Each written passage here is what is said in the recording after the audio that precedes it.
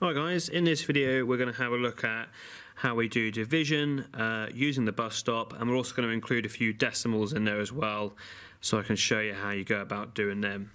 So we'll start off with this example here, 159 divided by 3. So we set it up using the bus stop,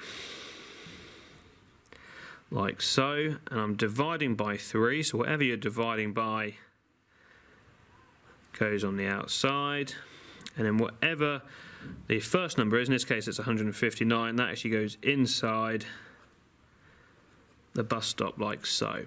Okay, so that's how you set it up. Whatever you're dividing by goes on the outside, and then the number you are using goes in the bus stop there.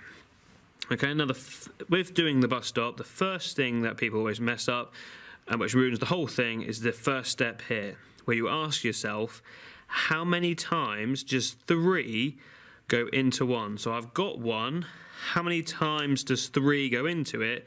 Well, it doesn't. Okay, it does not go in, so we say it's 0.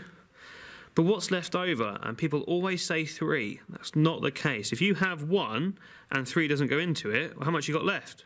You have 1 left. Okay, so just make sure that when you carry that remainder over, you keep it as 1. Okay, so keep it as 1. This then turns into a 15.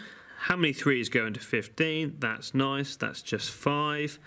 And there isn't a remainder, so that's not a problem. Cross it out if you like, just to show that you've done it. And then how many 3's go into 9? Well, that's again nice. The answer is 3. So the overall answer, 53. So I'm just going to put that in there. So let's have a go at the next one then. So again, bus stop. So draw yourself a quick bus stop.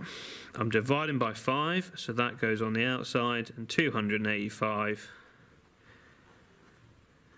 goes on the inside of the bus stop. So again, I have 2. How many times does 5 go into 2? It doesn't. So it's 0. What's left over? Well, I had 2. 5 didn't go into it, so I have 2 left over. So that now becomes 28. How many 5's go into 28? Well, 5 times 5 is 25. So it goes in 5 times. And just like I said, 5 times 5 is 25. I've got 28. So what's left over to get there? Well, 3. So 3 gets carried over. And then we go, how many 5's go into 35? 7. So as long as you know your times tables here, you're in business. Now, people look at this normally, no matter what year group they're in, and they see their decimal point, and then they suddenly break down and they can't do it. It is exactly the same method. You still draw your bus stop. I'm still dividing by 4 there, so 4 goes on the outside, and the first number always goes on the inside. Like so. And you do exactly the same process. How many times does 4 go into 5? This time it goes in once, but what's left over? Well, 1 times 4 is 4, I got 5, what's left over? Well, 1 is. So I carry the 1 over and cross it out if you like, just like I've been doing, just to show that it's finished. How many 4's go into 14? Well, 3 times 4 is 12, so it goes in 3 times with a 2 left over, because like I said, 4 times 3 is 12, I have 14, so that leaves me with 2 left over. How many 4's go into 24? Well, that's 6, with no remainder, so you leave it there. Don't forget though, if there's a decimal point in your question, you just put the decimal point back there. So my answer would be 1.36. I've just realised I didn't put the answer here for that one, which was 57. Okay. This one here, 65 divided by 4. So I'm going to use the bus stop again. I'm dividing by 4, and 65 goes in there. How many 4's go into 6? Well, it goes in once, happy days. What's left over? Well, 1 times 4 is 4, I have 6, so 2 is left over.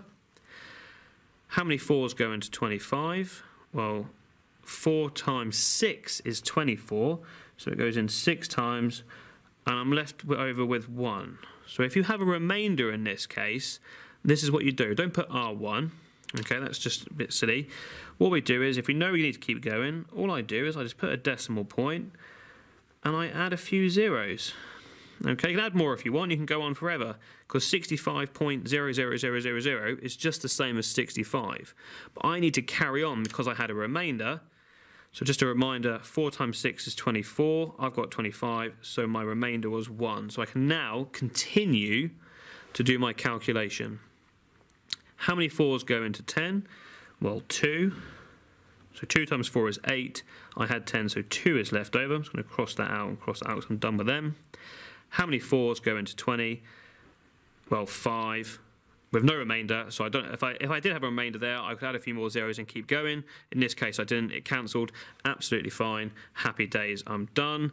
I'm just going to remember, because I added my decimal point, I also need to do that for my answer. So the answer there would be 16.25.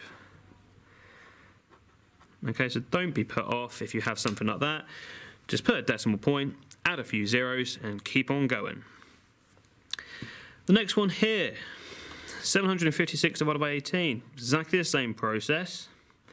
I'm still going to draw my bus stop. I'm dividing by 18, so it goes on the outside, and 756 goes on the inside.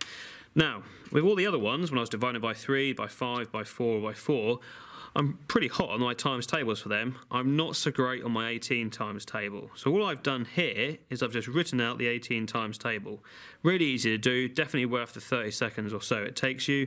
18 plus 18 plus 18 plus 18 plus 18 plus 18 plus 18. So you can write out your 18 times table. It's going to help. And it's just exactly the same process. So how many 18s go into 7? Well, none. What's left over? Well, I still have my 7 left over.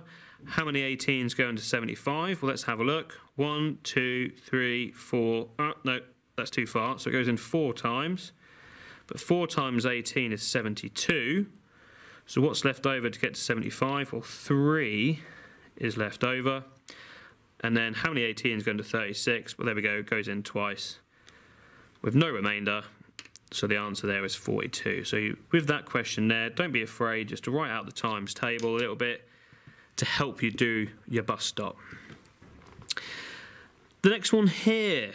Lots of people, again, struggle with this, but there's a very neat trick that you can do. So we've got 3.6 divided by 0.4.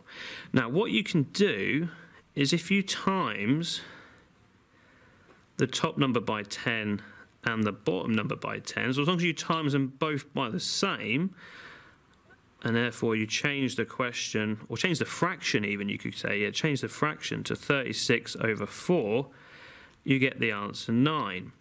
Now the reason why 3.6 divided by 0.4 is 9, as well as the 36 divided by 4, well, think about it.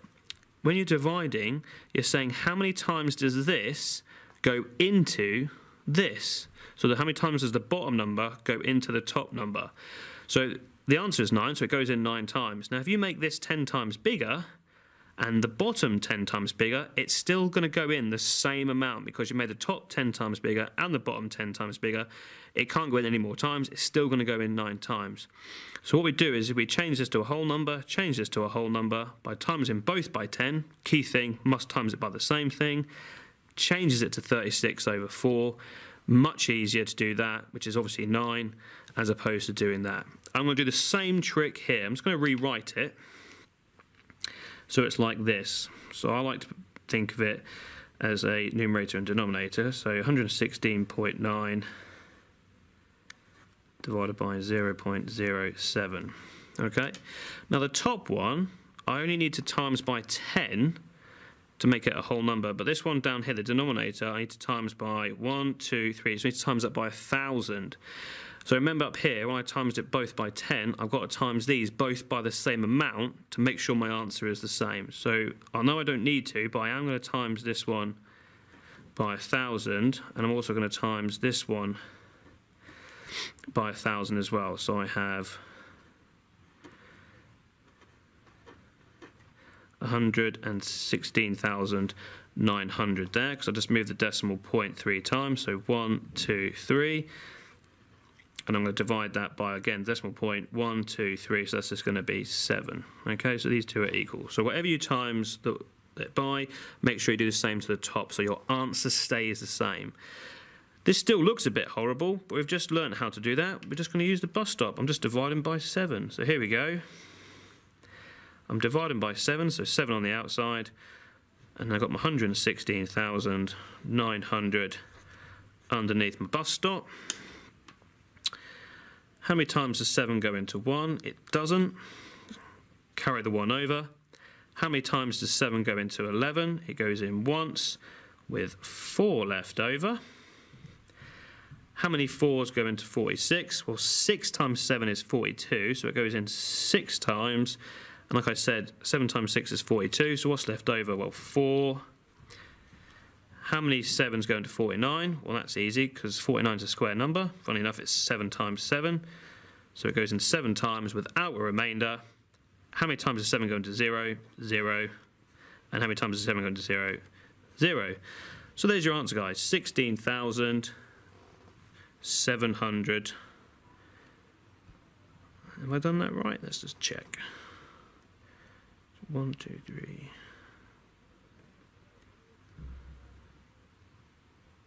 Yep, I think that's right. I'm just going to get my calculator here because I've written the answers down before, but I think I've...